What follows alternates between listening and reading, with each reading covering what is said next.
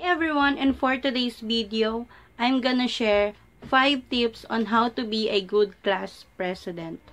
Tip number 1. Talk to your classmate at least once.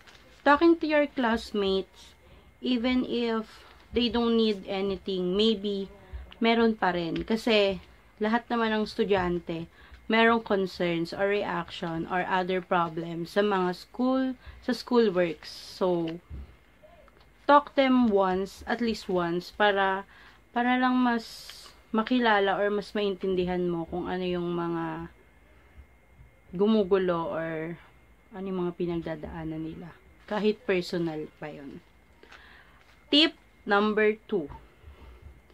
Being the voice of the people. Specifically, syempre sa mga classmates natin, marami sa atin yung, syempre lahat naman tayo may reaction about sa nangyayari sa schoolwork. So, ikaw bilang presidente, kailangan ikaw yung magre-reach out. Since classmate mo yung nag-reach out sa'yo as a president, ikaw naman bilang president ang magre-reach out sa teacher or sa professor nyo. Tips number 3. Make your classmate ideas the priority. So, bilang presidente, hindi lang dapat yung idea mo yung dapat na masusunod. Or hindi lang dapat yung mga sasabihin mo lang yung dapat nilang susundin. So, kailangan mo pa rin mag-seek, kailangan mo pa rin tanungin sila kung ano ba yung mga opinion nila para din mapaganda yung or maging maayos yung section nyo. Tip number 4. Seek help to your officers. So, kaya ka nga may vice president, may secretary, and other officers para mapagtulong-tulungan nyo yung mga concerns, ideas, and opinions ng mga kaklase nyo.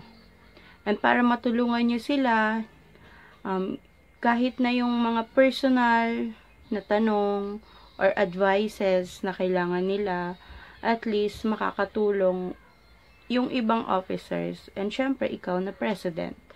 And for tips number 5, treating everyone nicely. So, sa tip number 5, kahit na hindi gaanong okay yung pagrespeto or yung treatment sa'yo ng mga kaklase mo, kailangan maging mabait ka pa rin. Kasi being a president is really an obligation. You have to be responsible then. So, kailangan ma-handle mo lahat ng klaseng ugali na ipapakita sa'yo ng mga kaklase mo. Meron pa dyan na babastusin ka or ikikriticize ka as a president. Pero kailangan mo pa rin ma-handle yun kasi nga ikaw yun ikaw yung napili na mamuno sa isang klase or sa isang classroom. Sabi nga nila, be kind even if others are not, even if others will not, even if others cannot. So, that's all.